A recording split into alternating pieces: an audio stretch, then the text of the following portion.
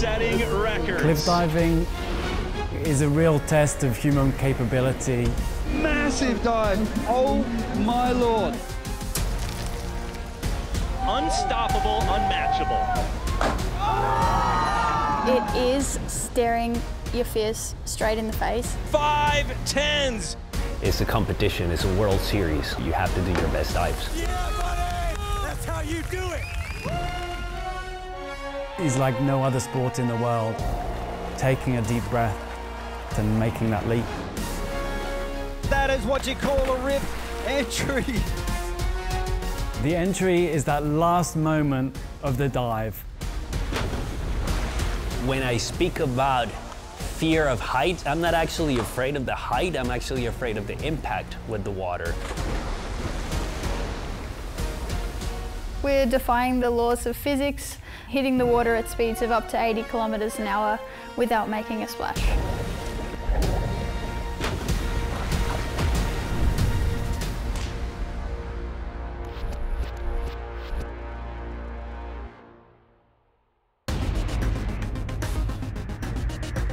The impact with the water is really strong. We accelerate from 0 to 85 kilometers an hour before we hit the water, and by the time we hit the water until we stop, it's really quick. It's a lot of deceleration, and that makes the impact really hard on the body. The entry is the final part of the dive. Everything already happened in the air, and now is the final moment. Ideally, very little splash, hopefully in a very vertical position, and that means it's a successful dive.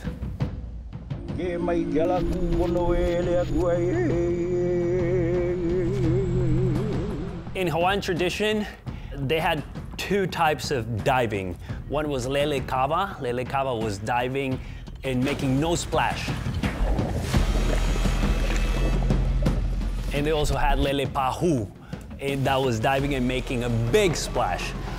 And it goes to whatever people like. You know, sometimes you do a dive and you make a big splash and people go like, yay! But to us, you know, we're looking for perfection, so we're going for the no splash.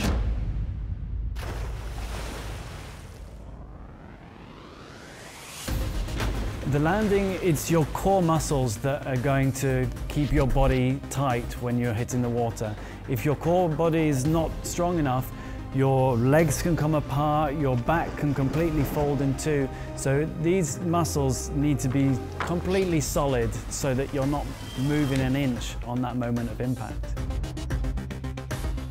I think Rhys learned so quick because of her background is trampolining, and trampolining, it's always to your feet. Every move that you do finishes with your eyes looking at the mat and placing your feet into the right position.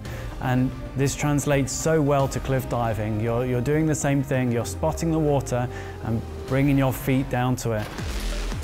You need to be doing things without even thinking about them. Most of the time when it's a good entry, it hurts.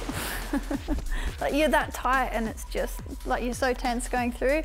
But usually, you know, you have a sense of underwater of how the entry's gone, but you don't actually know, because you can do a perfect entry and it still pulls you around under the water and it still hurts a lot. It's such a nice feeling to have all those feelings and then hit the water and everything just goes silent as you slice through the water. It's such a cool feeling to do like a proper vertically deep entry. It kind of just is like a white noise and then nothing.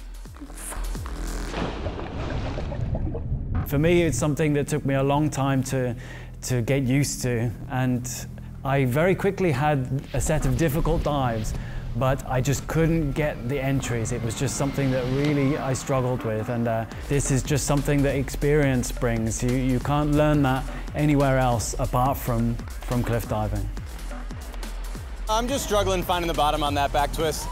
On the entry, you have to be like more strong because it's waves, and anyway, it's like under the water, you like goes like this. Just caught an up wave on my entry, so my dive was a little short. I didn't score too well, so of course I'm not too happy about this.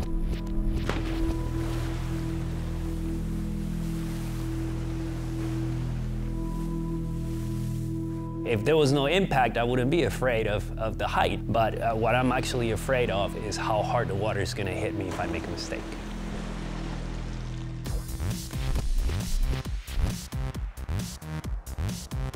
The dive is looking okay, but it looks like I just give too much rotation. You can see I'm trying to pull my arms back to see if you can kind of stall the rotation a little bit.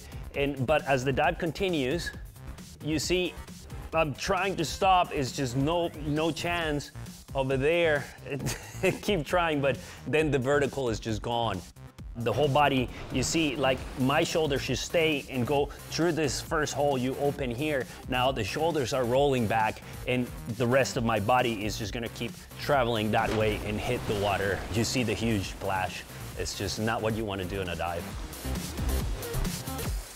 You pop your head up and it either goes one way or the other. You know, you have a lot of people cheering, or it's kind of a ooh when you look around and go, or maybe that wasn't as good as it felt, you know, so you just never know.